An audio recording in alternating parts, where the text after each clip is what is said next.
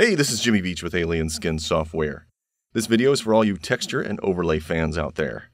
We're going to have a brief look at a few easy ways to build and customize our texture files for use in exposure. We are going to spend some time in Photoshop, but a basic knowledge of how it works is all you need. I'll take you through things step by step.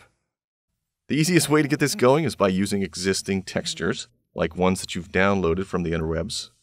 I grabbed a few from Brooke, Shaden, because we're like BFFs and stuff, and some from master printmaker Jonathan Penney. Jonathan has given me some pro tips on making textures over the years, so I have to give him props for all the help that he's been during the making of this video. Let's make them yourself. I have a few images open in Photoshop. I'll show you a couple of quick tricks to customize textures.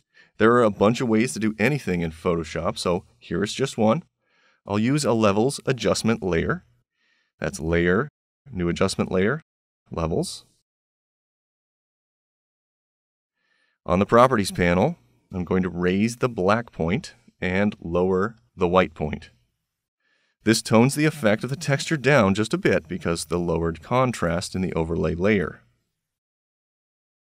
Let's add a mask to keep the effects to a specific location. Let's say I only want it on the left side. I'll click on the mask, the little white box in the layers panel, press G for the gradient tool, and using black to transparent. The checkerboard means it has low opacity. Now I'm using the radial gradient tool to be more specific, so when I click and drag, I set where I want the effect to disappear with each black spot on the mask. Any black on a mask hides the layer. There we go.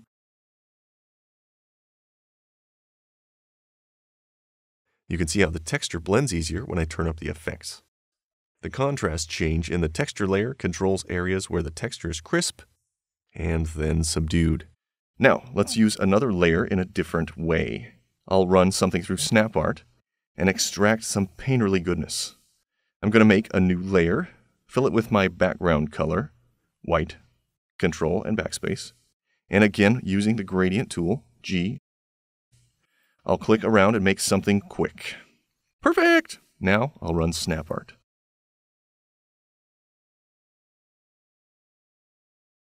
I'll take a look through the Effects Tour folder. It's a sample of what each style will look like on your image. To me, crayon looks promising, so I'll choose that.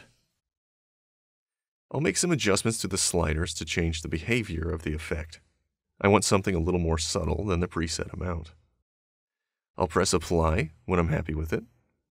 Once it's rendered, I'll turn the underlying layer off. Set the blend mode of the SnapArt layer to multiply, and I'll play around with the opacity until it looks just right. You know, it's tough to appreciate all of the details when you're looking at a video, so let's magnify those before and after shots. Nerdy details, JPEGs, and TIFFs are all she wrote. TIFF supports an alpha channel, and for those of you that don't speak Klingon, alpha is the opacity of the mask layer. 3000 pics is plenty of info for an overlay unless you have a specific need for a larger version. It's discussed in the other video too. Shazam, link to other video. That's it for making custom overlays.